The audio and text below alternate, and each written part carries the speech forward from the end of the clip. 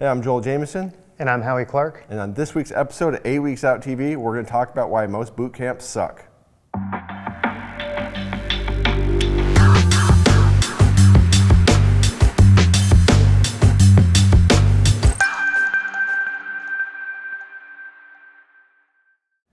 Here today I'm in Lexington, Kentucky, otherwise known as BFE, with Jim Laird and Molly Galbraith of J&M Strength and Conditioning. How you guys doing?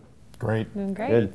The reason I came and wanted to talk to you guys is you just released a product, Boot Camp in a Box, and I'm kind of on the record as not being the biggest fan of boot camps, but obviously I contribute to this product. So I wanted to take this time to just introduce, what you guys do differently than most boot camps and how you approach group training, and advice you have for people looking to, have that revenue model where they're training more than one athlete or one client, but able to tailor it towards, more towards the individual than just kind of the throw everybody in a box and see what happens. So maybe Jim, you can tell us a little bit about what your philosophy is here, and Sure. How you guys approach training groups. Sure.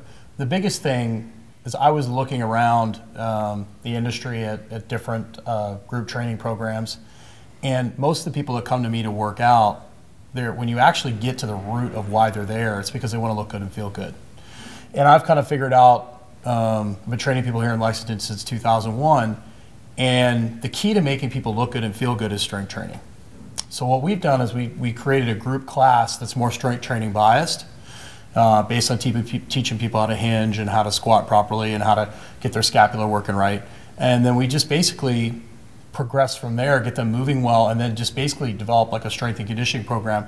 So we're using the boot camp to bring people in because that's really the popular modality, but we're really bringing them into a strength training program, more like what I would do with a personal training client.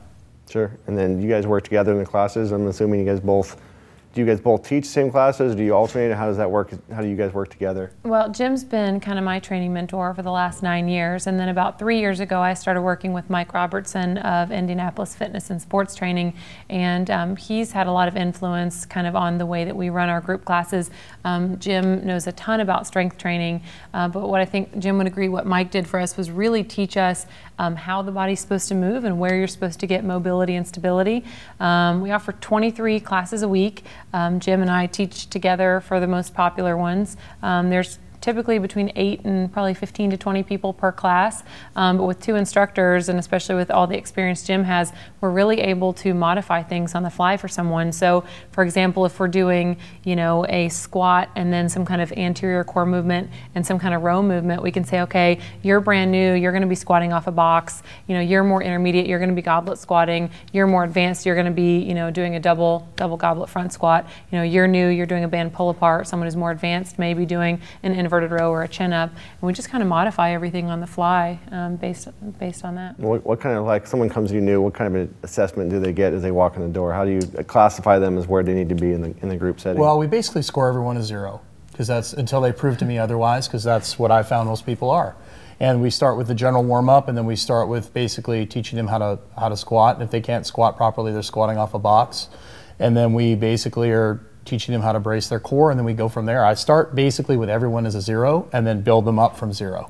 And if they should demonstrate to me that they are not a 0, then I will give them something that's at their level. That's what I was going to say. They kind of have to earn the right to do the more advanced movements. Like Jim said, people come in.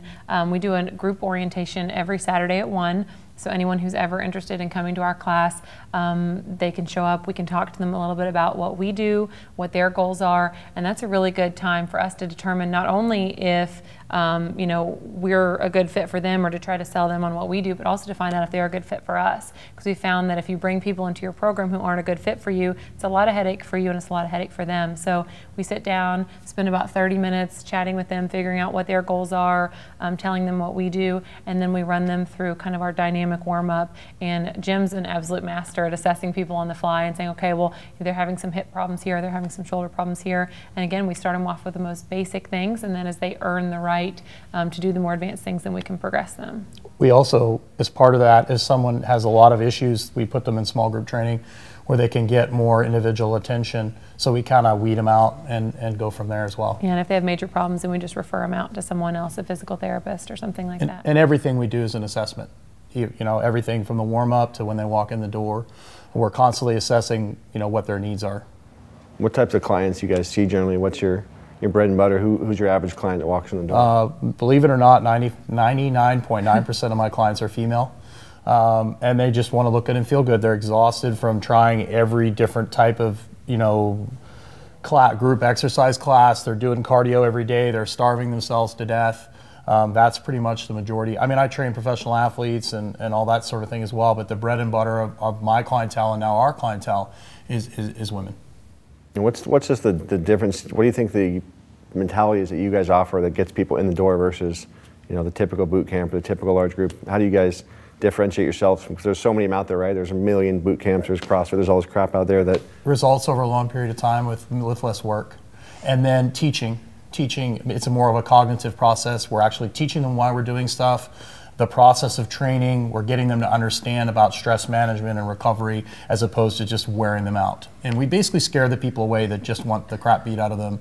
And we kind of re-educate them and they go, oh, I really don't have to train. I can train 2 or 3 days a week and look good and feel good for the rest of my life.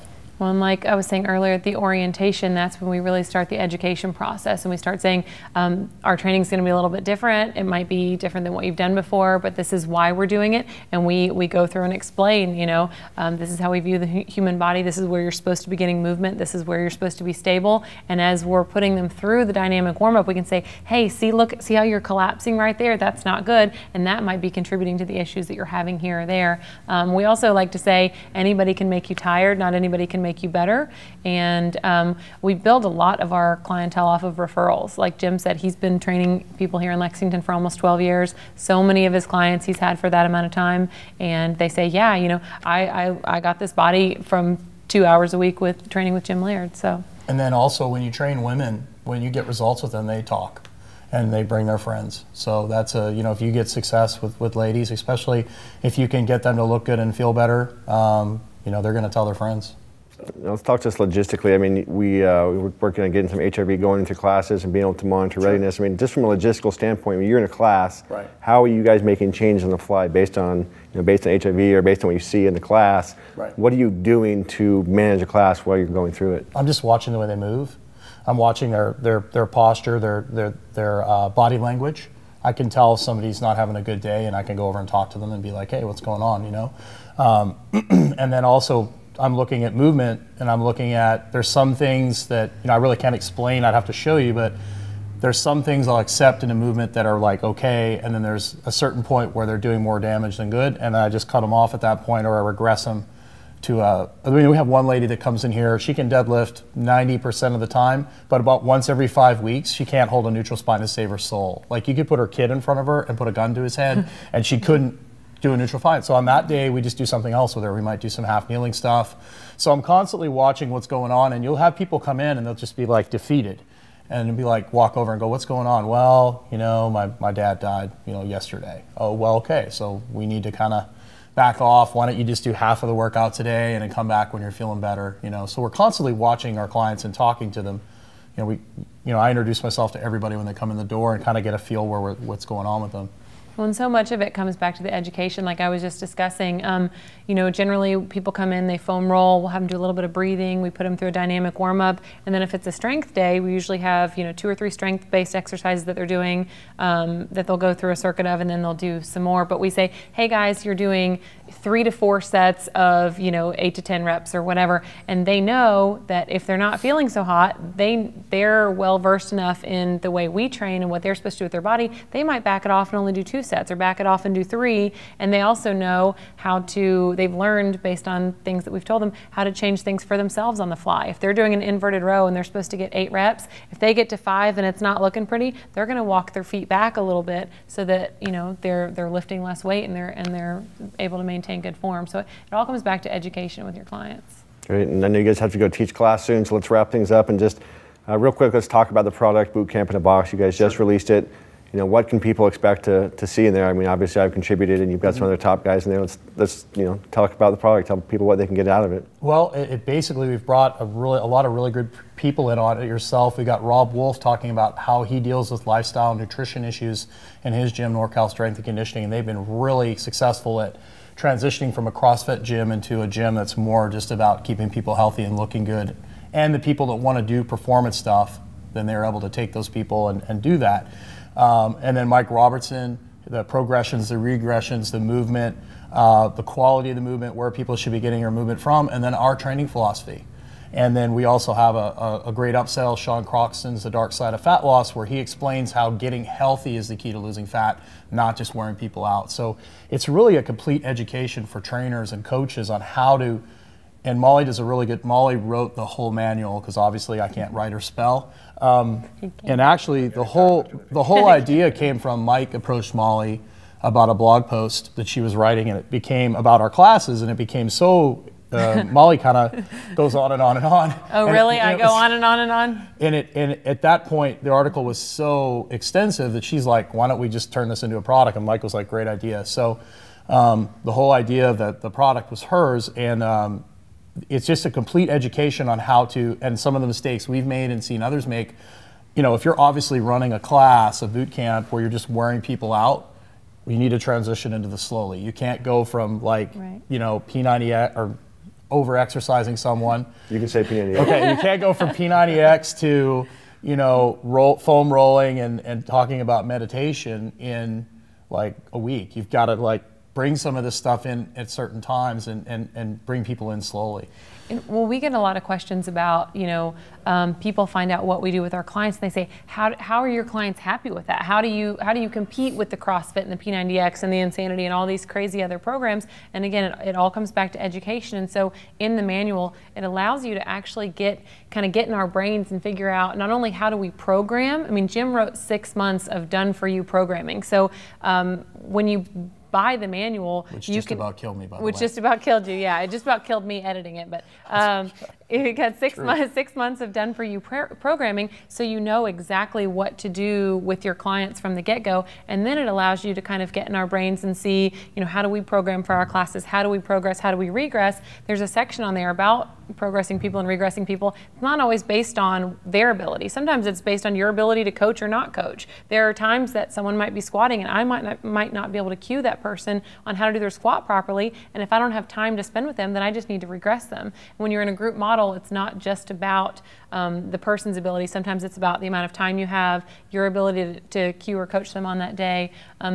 And we also talk about ways that you can progress them, you know, decreasing stability, adding load, adding volume, all these different things. And we explain how to do it in a group setting. And like Jim said, we also explain how to take people from what they might be doing now and how to slowly integrate them into doing something more holistic like what we do. And then also what to do if all of a sudden everybody decides to bring a friend on the same night. I mean, it's happened before. So we've got some things in there. What can you do to keep the people that are becoming happy? You know, challenge them enough, but to keep the, you know, don't kill the beginners. You're by yourself, and all of a sudden 30 people show up. Oh my goodness, what am I going to do? We've got some little tricks in there. That's a wall sit and prowler kind of day, you know, yeah, easy to coach. And so, you know, people still get what they want, but they're safe, and they're you know, so there's ways in there that for us to kind of share some of the tricks that I've learned over a long time on how to deal with, you know, being a strength coach at Division I level. You've got situations that just jump up, or at high school level. No weight room today, you've got 50 athletes. What do you do? You know, that kind of stuff. So that's kind of the stuff that I picked up over the years. Yeah, like I said, I really appreciate the way that you guys approach, you know, training groups, but with an individual approach, and the way you're paying attention to detail, I think is something that a lot of boot camp people need to pay more attention to, and you know, I think people can learn a lot from the products. Why don't you guys tell everybody where they can find more about both of you and where they can find the product? You go first. Mine's going to go for a while. So oh, okay. I'm obviously on Facebook and Twitter, and then I have a blog called Where Performance and Health Collide, and that's where I basically do some training updates and answer questions and that sort of thing. I've got my personal blog, mollygalbraith.com. I'm also on Facebook and Twitter, again, just Molly Galbraith. And I've got Girls Gone Strong, www.girlsgonestrong.com. And then we've got j-mstrength.com, which is our website for our gym. People can find you there, everything there? Sure, there? And I think the Bootcamp in a Box is bootcampinabox.com. Yeah. Well, that's real original. Good job. It is. Thanks. You thank Mike Robertson for that one. Yeah. All right, well, thanks for coming on. Thanks for having me out here. Appreciate it. Took several hours and overnight trips to get out to the middle of nowhere, but it's good to be here and see you guys working on the new gym, and I'm excited to see the future. It's a work in progress. True. Yeah, thanks. Thanks for having us. All right, and welcome back. And you know, Howie, we started the show out talking about why most boot camps suck, but I think Jim and Molly showed us very well why they don't necessarily have to suck. Yeah, they, just the way they go about it is definitely the right way. You can tell by listening to them talk and some of the cues they look for in their clients that they really do care about each and every person that walks through their gym, and they want them to get the results they want. And it's not about just burying somebody and having them be super sore the next day and feeling like they did something. They want to get them coming back, and like Jim said, sometimes they bring friends and he's got 30 people that he's got to make stuff up on the fly, and it's just a very thoughtful way to go about it. Yeah, I mean, I think that's the biggest difference is Jim and Mahler thinking about the long term. They're not just thinking about crushing people each workout, they're thinking about the long-term results. And getting their clients results is really what's going to keep them coming back over the long run, not just for a week or a month, but 6 months and a year. We're starting to see, I think, some of those boot camps are fading out because there's just so much turnover. And the next model, the evolution, I think, of the fitness industry is being able to deliver good results to a large number of people, and that requires technology. It requires caring about the athletes and the clients you're working with, and not just trying to crush them. Yeah, and that's how HRV fits in so well. Is they're willing to have different types of training for who's ready to train that day, and and some people they may overestimate their fitness, and like Jim said, everyone who walks through the door is a zero, and that's a great way to look at it. I mean, not if you're the client that's expecting something, or if you expect your levels of fitness are higher, but there's always room to grow, and he's just looking out for them, and both of them, and I think they do a great job. Absolutely, and we'll be talking more about how to get more out of your group training coming up on the next episode of 8 Weeks Out. So in the meantime, make sure and like our video. Find us on Facebook at facebook.com/8weeksout, and we are having a contest for a free BioForce HRV system. If you join us there, you can find me on Facebook as well, just facebook.com/JoelJamison or twitter.com/JoelJamison, and make sure to join us at 8weeksout.com for more videos, more episode of 8 Weeks Out TV coming soon.